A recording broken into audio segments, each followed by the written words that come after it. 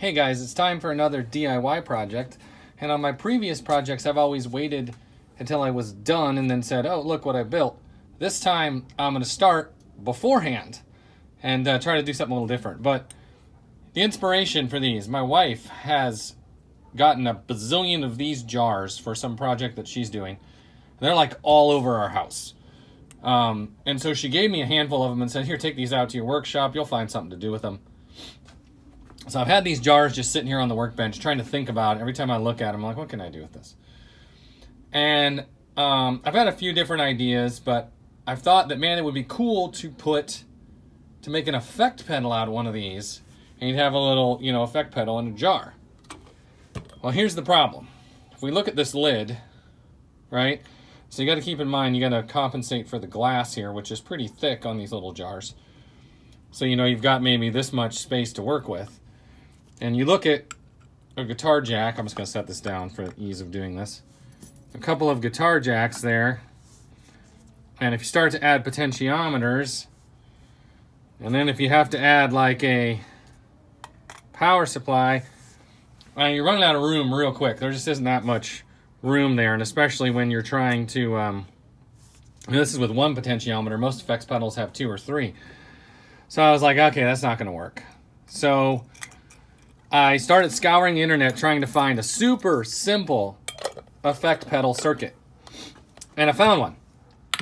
And it's called the Bazz Fuss. And here it is. So the Bazz Fuss is clearly, somebody took bass fuzz and switched the Z's and the S's. But it's a very simple, extremely simple guitar circuit. And there are multiple iterations of it. These capacitors here, and this diode and the transistor, people have done different combinations and said they've had good results or bad results. But like I Googled about it, you can Google for it and look at schematics and demos and all that for days.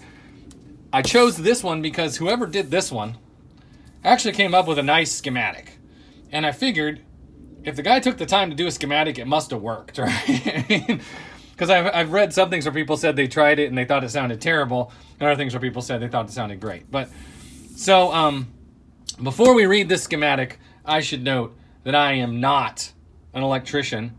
I took a electronics class, a basic electronics class literally in 7th grade, and learned like these basics, and then started trying to fix stuff around the house, and that's how I learned electronics. So if the things I say are not theoretically correct, if an electrician watches this, he's probably gonna poke holes through it. But the point being, this is the circuit. And so this represents a stereo jack like this, a TRS jack.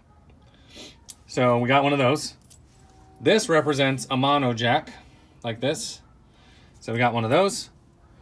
This here represents a potentiometer. 100K audio taper potentiometer. We've got one of those. Let's see here. This is the battery. So we could either use like a 9-volt clip like this, or we could use, a 9-volt adapter and just plug a AC adapter into there. Or both. You could actually use both. But I don't think I'm going to use this. So I'm going to put it to the side. I think I'm just going to try to do it with a battery because that's one less thing to try to mount on the top of this tiny jar. Then these represent capacitors. First, let's look at the transistor, by the way. So it's an MPAS 13, which I have one here somewhere. Here it is. MPAS 13 right there. Hopefully the camera can even focus on that. There we go. Okay, so that's this. We've got a N4148, 1N4148 diode there. I know it's not going to be able to focus on. Oh, there it goes. There we go. So that's right here, the diode. Actually, it would be like this if we're getting technical. I know I'm not building the circuit right now. We've got 10K resistor there. Ka-chow. We've got a couple of capacitor values here. We've got a 2.2 microfarad and a 0.1 microfarad. So these represent capacitors. Now, this is a film capacitor. This is actually the 0.1 microfarad, or 100 nanofarad if you prefer to think about it that way. Really having trouble getting, there we go. So That is what we have here. This, here we have a 2.2 microfarad, and that's what this is. But you notice, if you're an electronics guy, you'll notice this is a polarized capacitor. So see how we have negative marked on this side, which means positive is on this side. So this is a polarized capacitor, and if you know how to read a schematic, this shows a non-polarized capacitor. So I believe, again, take my take my electronics expertise, I think you want the positive right here. Okay. So this should be the circuit. Should be very easy. So what I'm going to attempt to do is build this. I'm not even going to build a circuit board or anything for it because I want to make it super small to fit inside here. By the way, 9-volt battery right there. So I'm going to try to, let's see here. If we put the battery in there, I probably should have tried this first. Huh? If we put it does fit sideways. Okay. So if we put the battery in there, hopefully there's enough room. Yeah, looks like there might be enough room for the clip. And then I've got this much room here for the circuit to just hang. So I'm basically just going to build the circuit right off this potentiometer. I don't know. This might work. It might not.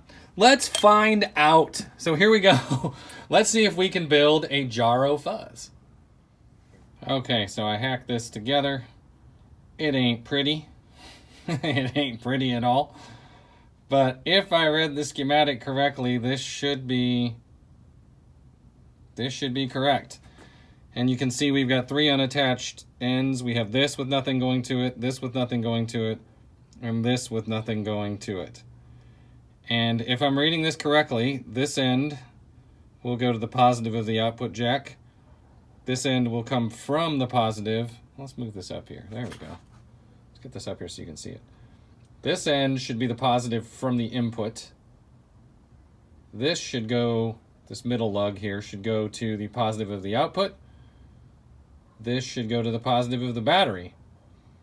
And then the negatives from all 3 of those should come right back to here with this common ground on the transistor. I think. Okay. So, it ain't pretty. But if I read the schematic correctly, this is our circuit. So we should have the power source going in through the resistor, the input coming in through the electrolytic cap, the output coming out through the film capacitor, the center leg of the transistor going out to the potentiometer there. So I think we did it. So let's plug it in and see if it works. Okay, here is the finished product. So you can see I put some labels on there, mainly because I needed to know which one was the in and which one was the out, because it's hard to tell. And then I labeled it the tiny Jar of Fuzz. Put a knob on there. This is just a, what do they call these? A Davies style knob.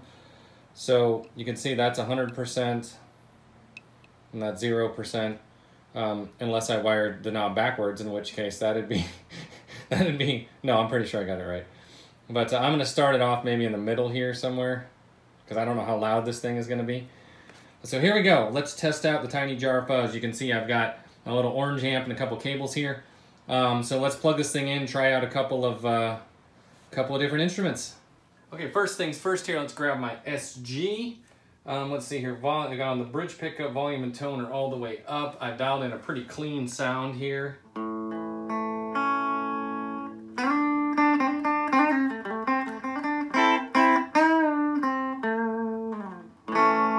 to give you an idea, it's a pretty clean tone we've got going on. So let's try plugging it into the Jar of Fuzz here and see what happens. Actually, let's do this. Choose that as the outside. Plug that in over here. And I'll use this cable.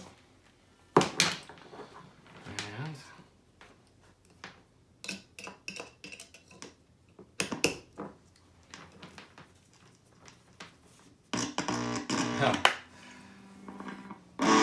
whoa! Okay, we've got fuzz. All right, we got a little feedback too, but let's see what we can do here. Woo!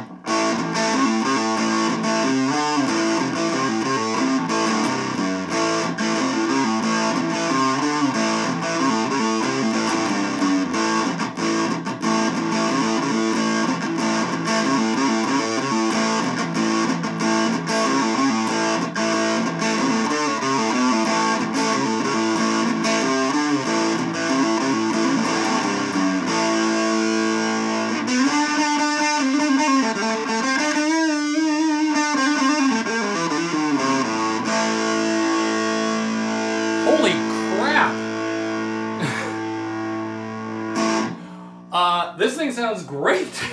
All right, let's try a couple other instruments here. Woo.